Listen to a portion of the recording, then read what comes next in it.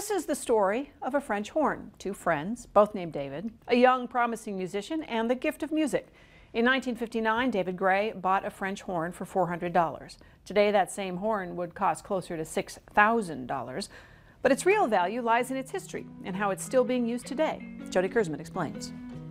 Here's a picture of a double. David Gray knows the pages of this book by heart. They had crooks that came out. On this day, he's most interested in the horn section. It was versatile. He first picked up the horn in 1959 as a student at Dickinson State University. It could even play jazz. David played the horn for more than 50 years until his health forced him to stop. You have to have a good musical ear. A few years ago, David Gray sold that horn to his friend David Schaff. I play in 2 community bands.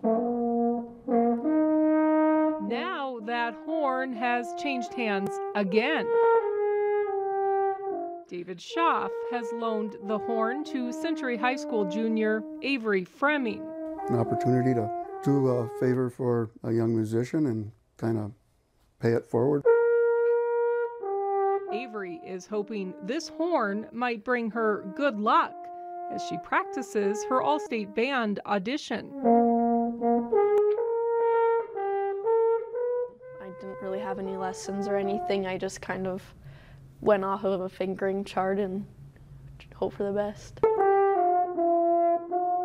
As Avery breathes new life into this instrument, she knows the history it holds is pretty special. It's really awesome. David Gray thinks what else is really awesome is that 65 years after he first purchased this horn, it's still inspiring a young musician. It's like your legacy is sort of, mine is sort of continuing. A legacy that's music to everyone's ears.